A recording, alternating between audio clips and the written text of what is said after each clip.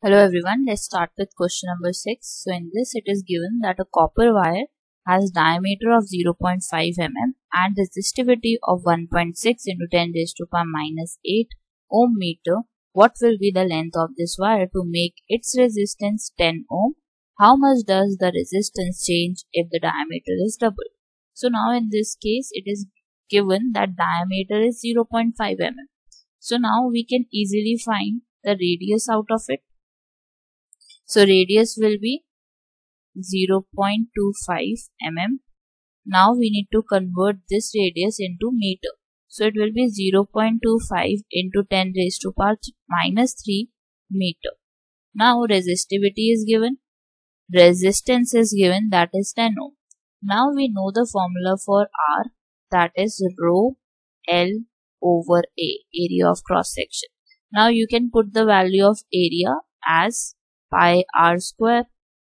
So now we know the value for rho, we know the value for pi, we know the value for r square, small r square, and big resistance R, big R. So we can easily find the value for L. So we will rearrange this formula and we will get L as pi r square into r over rho. Now putting all the values of pi, all the values of these formulas, that is pi, r, big R and rho. Putting all the values, we get answer as 122.5 meter. Now the second part, that is very important. It says how much does the resistance change if the diameter is doubled.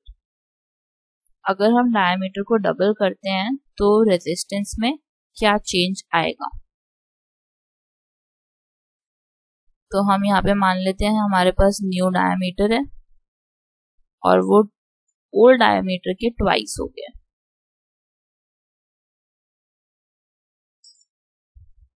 So we can write it as d dash equals 2 into d.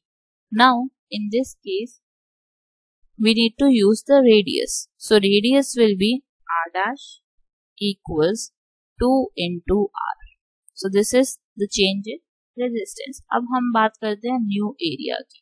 तो new area में क्या फर्क आएगा. New area will be pi into new radius. अब new radius क्या है हमारा 2r है. So it will be pi into 2r square. So it will be 4 pi r square. Area में चेंज कितना आया 4 पाई r स्क्वायर का. अब r की वैल्यू कितनी होती है हमारे पास रो l over new area. So it will be rho L 4. अब पाई आर स्क्वायर को कैसे लिख सकते हैं. पाई आर स्क्वायर तो हमारा पुराना एरिया ही है. So it will be 4a. सो इससे हमें ये समझ आया कि जो हमारा न्यू रेजिस्टेंस है वो कैसे डिक्रीज होगा. It will decrease by 1/4. So the change will be 1/4. So that's your answer for question number 6.